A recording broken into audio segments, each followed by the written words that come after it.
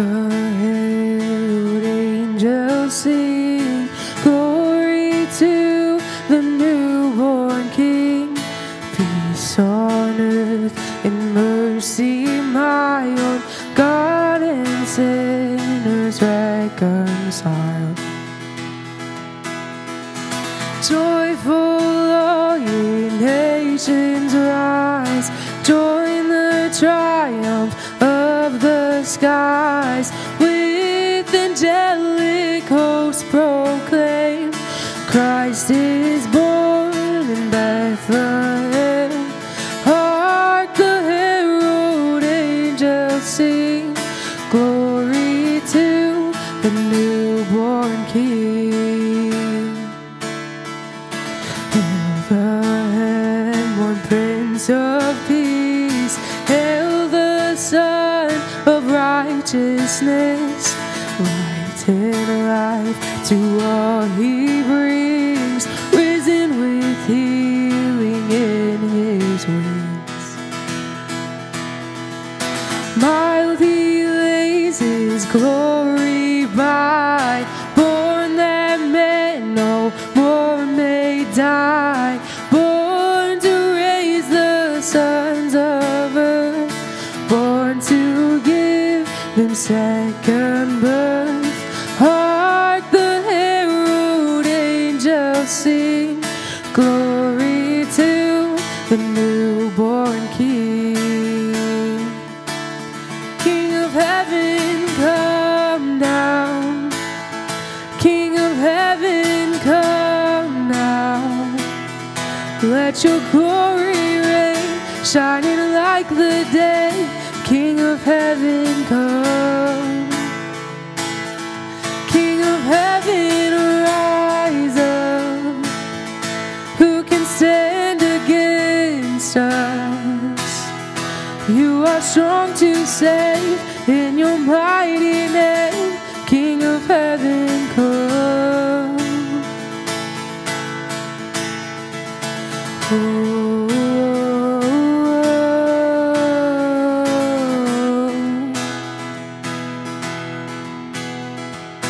oh,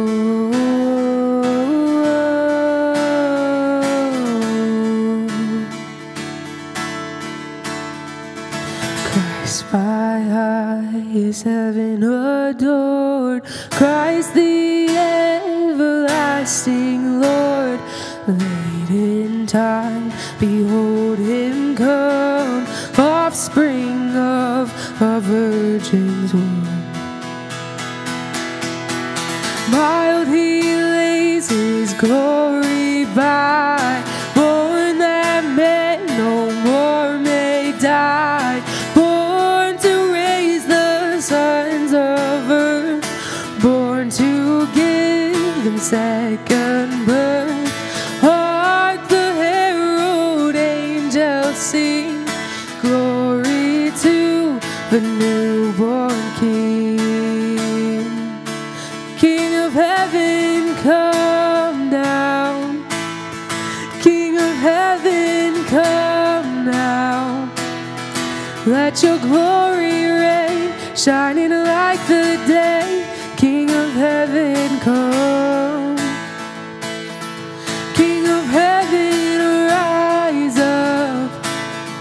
Who can stand against us? You are strong to save, in your mighty name. King of heaven, come. King of heaven, come. King of heaven, come. King of heaven, come. King of heaven, come. King of heaven, come down. King of heaven, come now. Let your glory reign, shining like the day, King of heaven come.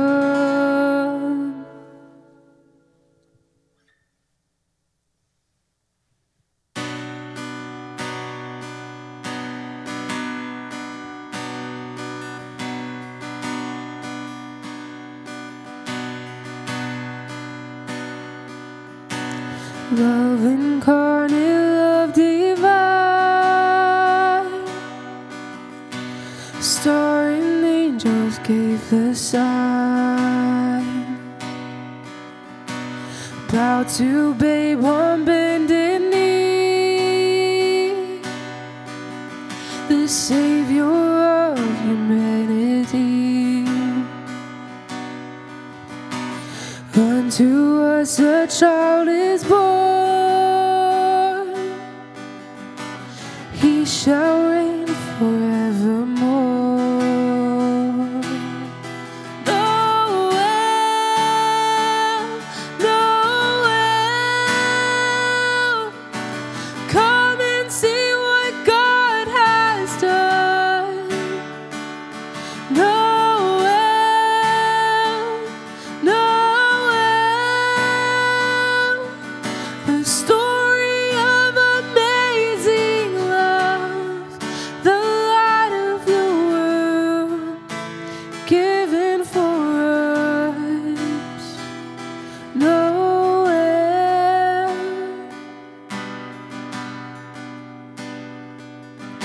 Son of God and Son of Man,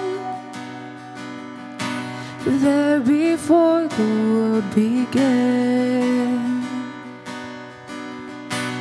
Born to suffer, born to save, born to raise us from the grave. Christ the everlasting Lord, he shall reign forevermore. Noel, Noel, come and see what God has done. Noel, Noel, the story of amazing love, the light of the world given for us. Noel.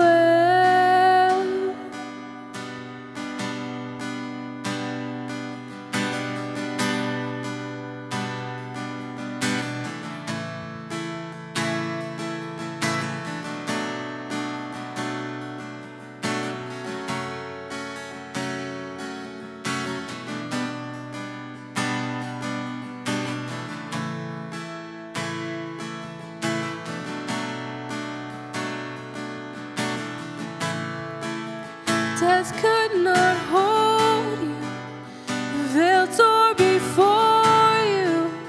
You silenced the boast of sin and grave. The heavens are roaring the praise of your glory, for you are raised to life again. You have no rival,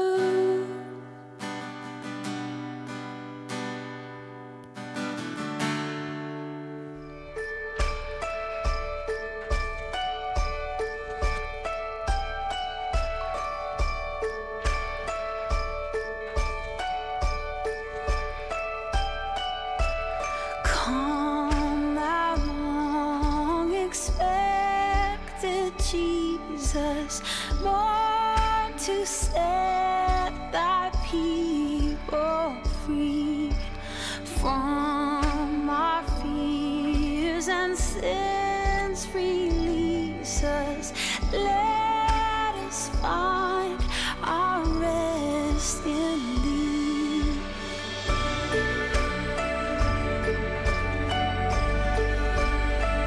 Our rest in thee.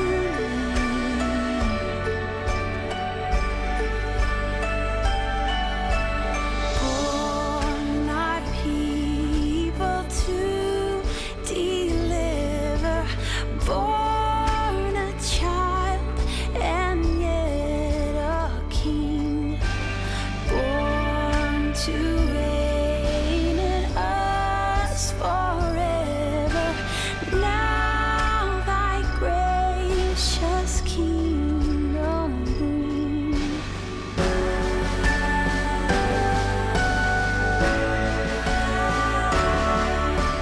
Come, thou long expected Jesus.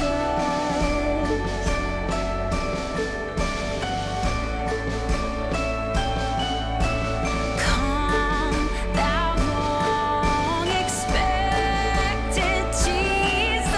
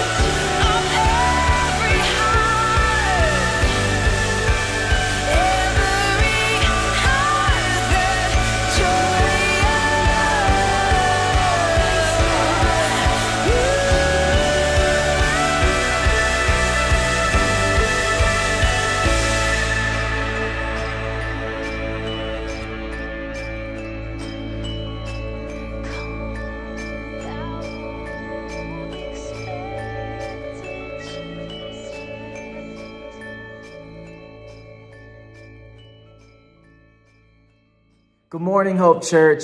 Merry Christmas. I am so glad that you have joined us this morning. Hopefully the breakfast is cooked, hot cocoa's made, you got the TV on, obviously, or a computer or phone, whatever it may be. You're in your pajamas and you're getting to watch the online recorded Christmas service. I am so thankful that you have joined us this morning. And as I get started this morning, I really want to just recap this year.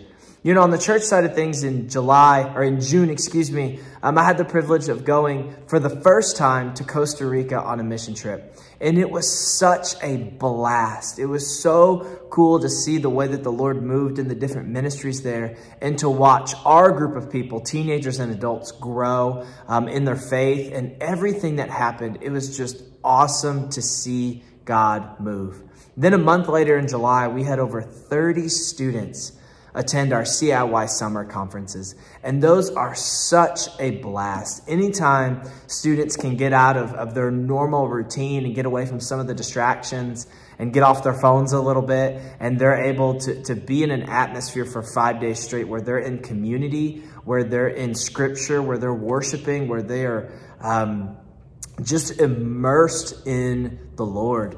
It is such a blessing. And that was so fun to be a part of. And then one other thing, a third thing for me, was being able to preach more. I loved being able to share in that capacity with you on a Sunday morning. And I just want to thank Pastor Jim for that opportunity. And I look forward to more days like that. And obviously right now being able to do that with you as well. On the family side of things, Piper turned 2. That was in October. Oliver turned 4 back in February. Kelsey and I celebrated 11 years of marriage in August. And in November, And I know that this topic, real quick, just so you know, it's a little bit of a hot take. But in November, I drove to Republic, Missouri one morning, and I bought my wife a blue Kia Carnival, a blue Kia Carnival. And I just want to make it clear, because a couple people have asked about the vehicle that we drive now. And if you look on the Kia website, the Kia Carnival is considered and is listed as an MPV, a multi-purpose vehicle. There's never a mention of a V, an A, or an N when speaking of this vehicle. So we drive a multi-purpose vehicle, a blue Kia Carnival. And I can tell you one thing with full certainty: my wife loves her van. Okay, let's look at scripture real quick. You know, just over the last couple days, I think it was just yesterday actually, I was listening to the Daily Audio Bible, and the book of Haggai got brought up. Now, when I mention books that I spend a lot of time in or read, I don't normally think of the book of Haggai. I don't know much about it. I haven't read it much. But as I listened yesterday and as I learned what it was talking about, it really just stuck out to me as something to focus on for next year. And what's happening in the book of Haggai is that the Israelites have been exiled. They've been deported. So they no longer live in Jerusalem. They no longer live in Israel. They're gone. The people of God are not home right now. They've been conquered. What happens is now they are allowed to go home. They're allowed to go back to Jerusalem. And Jerusalem was where the temple of God stood at one point. It's where God resided. It's where his glory was. It's where he was able to interact with his people. We, maybe a better term here, we were able to interact with the Lord. The people could interact with the Lord because of the temple.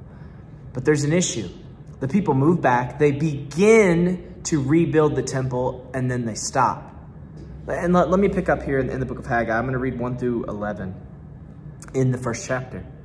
In the 2nd year of Darius the king, in the 6th month, on the 1st day of the month, the word of the Lord came by hand of Haggai the prophet to Zerubbabel, the son of Shealtiel, governor of Judah, and to Joshua, the son of Jehozadak, the high priest. Thus says the Lord of hosts, these people say the time has not yet come to rebuild the house of the Lord, speaking of the temple. Then the word of the Lord came by the hand of Haggai the prophet. Is it a time for you yourselves to dwell in your paneled houses while this house lies in ruins? You have paneled houses, yet the temple of the Lord lies in ruins. God is essentially saying, what are your priorities? What identifies you? What's important to you? And for them, it was rebuilding their houses, not the temple of the Lord. And this is what the Lord says in verse 5. Now therefore, thus says the Lord of hosts, consider your ways. You have sown much and harvested little. You eat, but you never have enough. You drink, but you will never have your fill. You clothe yourselves, but no one is warm. And he who earns wages does so to put them into a bag with holes. He's saying everything is meaningless without the Lord. Everything we do is meaningless without the Lord. And so here's what it says in the middle. I want to skip down to the middle of verse 9. It says, why declares the Lord of hosts? Because my house that lies in ruins, while each of you busies himself with his own house. And that is the line I want us to remember for next year. My house, or the Lord's house, lies in ruins, while each of you busies himself with his own house. So here's my encouragement. Here's my challenge for myself and for you guys. What's next year look like? For you, will God's place in your life, in your heart, will it lie in ruins? Will you make time for the Lord? Will he be something that's high on your priority list? Or will your faith, will your Christianity, will the truth of Scripture, will it be in a low point in your life where it just lies in ruins, yet you're busy building your own house, building your own kingdom? This really struck something with me. You know, I need to close this out. The video is getting a little long. I see the timer on my screen as I'm recording. I remember back to football in high school, and coach said, hey, there's a list, and it goes God, family, school, football. Now that was during practice. Sometimes during the games that list would get mixed around. Some of you know what I'm talking about. But I love that he laid that out. And that would be my challenge for next year. If you were to lay out your priorities, think about your job, think about income, think about your house, think about your hobbies, think about your health, think about your children or your family or your future spouse, whomever, whatever it may be. Where does the Lord stand in that list? And based off Haggai, boy, if the Lord's not number one, we'll drink, but we'll be thirsty. We'll eat, but we'll never be full. We will never be satisfied until the Lord is first in our lives. And not just first, but we continually pursue after the Lord as first in our lives. Hey, I love you guys. I hope you have a Merry Christmas, safe travels this week if you're driving anywhere and seeing any family, and look forward to seeing you next Sunday, January 1st, 10:30 a.m. here in person at Hope Church. All right, we'll see you guys later. Well, good morning, Hope Church, and Merry Christmas from the St. Clair family. Amanda and I are just so grateful to be a part of this church and to just share life with all of you. And I hope you're sharing Christmas with loved ones and with family this morning and just having a wonderful morning. I just wanted to share a few thoughts with you. You know, I was out buying some last minute Christmas presents, and I happened to be in this one shoe store, very cool shoe store, and I was just kind of looking at the whole rack of shoes and thinking if I wanted to get these shoes. And there was another gentleman standing right beside me, and you know, he struck up a conversation with me, and we started talking about, you know, he had these cool Jordans on and all this stuff, and we started talking about shoes. And, you know, I wasn't expecting this, but then he started to share with me about Christ. He started to share about what Christ had done in his life. And just to kind of describe him a little bit, you know, he had like this big heavy coat on and this giant chain with a big G on it and these big baggy pants. And I mean, honestly, you know, I thought, man, this guy is like a gangster. I mean, he looked like a gangster. And so he tells me, hey, I was in a gang in New York City. I'm like, no way. And he had gotten in trouble. He had gotten arrested, and he got sent to jail. And in jail, he tells me that he had this vision. And he had a vision of his lawyer and the judge, and that they were going to release him. So lo and behold, that actually happened, and he got released. And he said that the Lord had showed him heaven. I mean, crazy story he's telling me. It sounds like the book of Ezekiel or something. And so he was so thankful. And he said, you know, what a gift it was for him to have been released from prison. He said that what he had done, he could have spent a long time in jail. And so here we are in this shoe store, and he's telling me all about Jesus. And I was like, this is awesome. Someone is evangelizing to me. Like, that hardly ever happens. But he's telling me all about Jesus, and I was so glad to hear. And he said, you know, from now on, this is what his life's about. It's about telling people what Jesus did in his life. And I thought, man, how cool is that? And I just started thinking about all the things that, you know, I was there to buy a gift, to give to someone. And yet here we are talking about Jesus in the middle of all these cool things we could buy for one another. It's like the Holy Spirit just reminded me, hey, the people around you every day, man, these are the gifts in our lives. And God wants to work in people's lives. And again, I was just so thankful to hear from this guy. We had a good time. I want to just read a couple of scriptures about who God is. He is such a giver. And here's one from 1 Timothy chapter 6. You know, it says that he gives life to everyone, right? And everything. And in John 3:16, you know, we know that one. God so loved the world that he gave his one and only son. Here's another one I want to read. 1 Corinthians 15. It says he gave us victory. Psalm 29, it says the Lord gives us strength. And here's one from James 1:5 that you may have heard. If any of you lacks wisdom, you should ask God who gives generously. And so as you start to get into these scriptures, you start to see what a giver God is. And he has given us so much. I just want you to remember that today during this Christmas season. God has given us all so much. And if we were to just sit here and kind of make two columns in our head, or take some scrap paper today, and you just, on one side, you wrote down everything that the Lord has blessed you with this past year. And then on the other side, you write down everything that you have blessed God with this year. I think we would find out really quickly how lopsided it is. God has given us so much, and yet what have we really given back to him?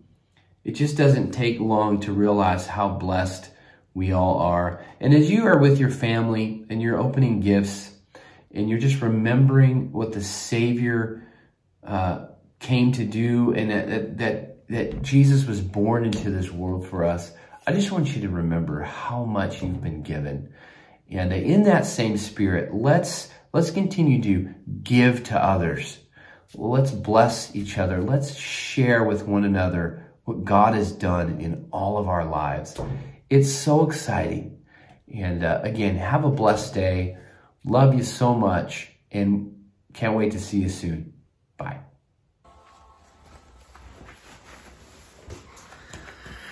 Good morning, Hope Church. Merry Christmas. I'm here in my office and so excited just to take a moment and say, I love all of you, and I hope that you've had a great Christmas. I got a Christmas card, and it's from a little girl in our church named Hannah, and it says this: Dear Pastor, thank you for telling me about Jesus. I mean, how sweet is that?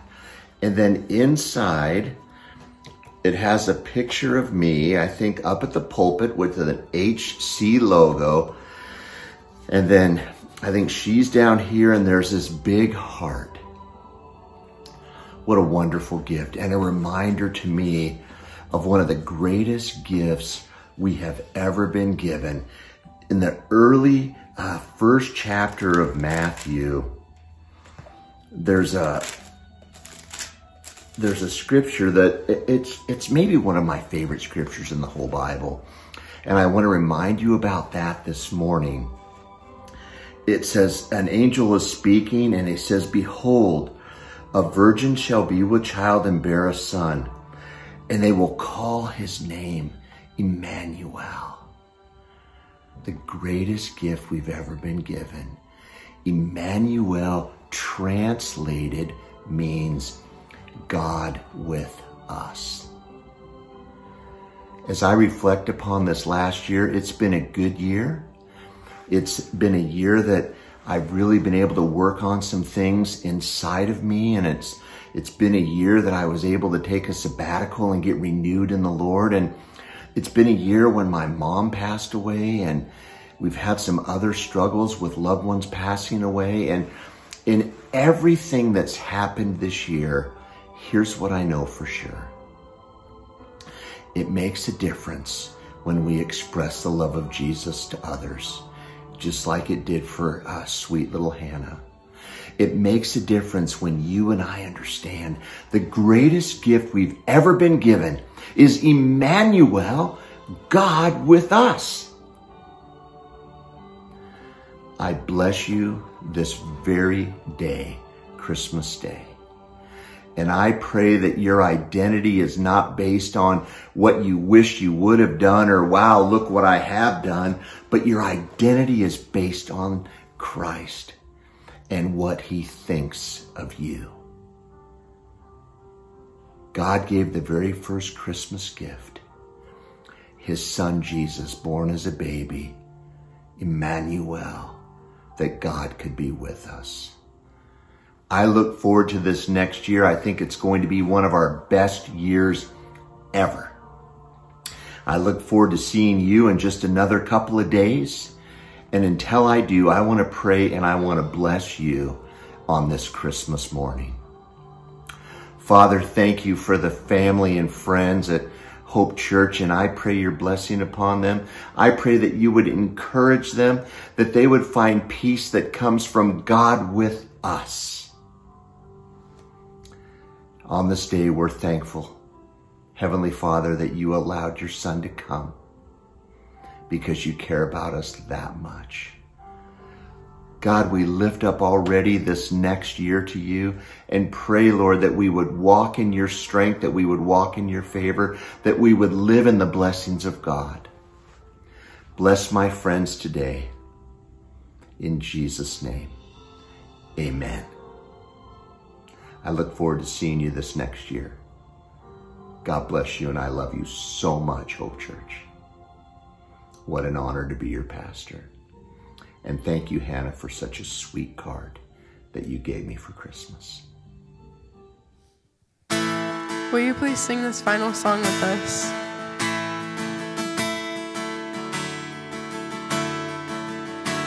Behold, the King has come, divinity incarnate, creator of the world, breathing our air. Behold, what light has come, and the dark cannot contain it. The Savior of the world is finally here. Oh, come, let us adore him. Come, let us adore him, for he alone is worthy, Christ the Lord.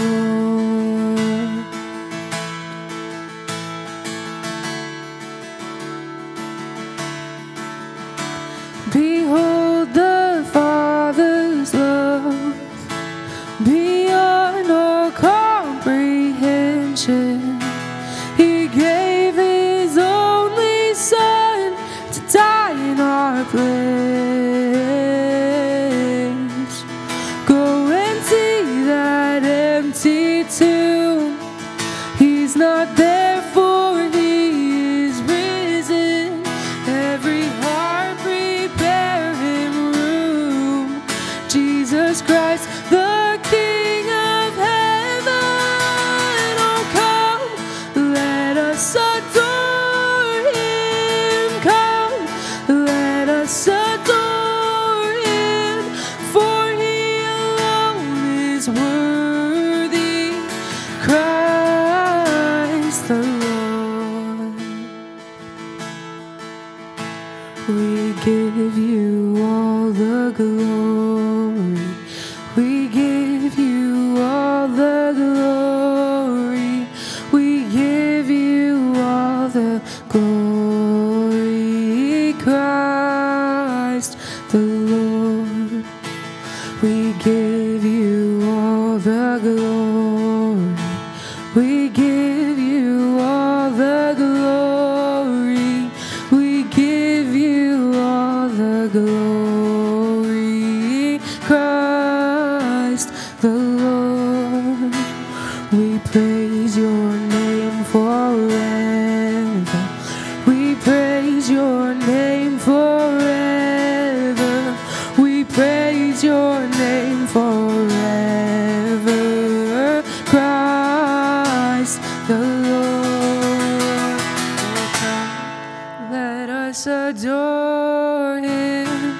Come, let us adore him, for he alone is worthy, Christ the Lord.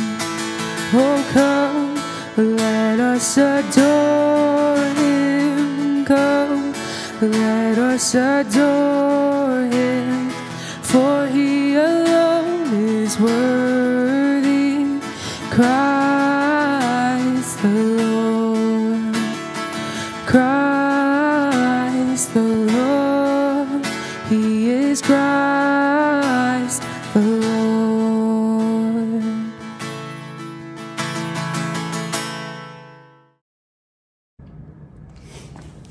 Hold on, I forgot to put this in. The Packers play today, Christmas Day, at noon. They play the Miami Dolphins, and yes, they still have a playoff chance. Don't forget to watch the Packers.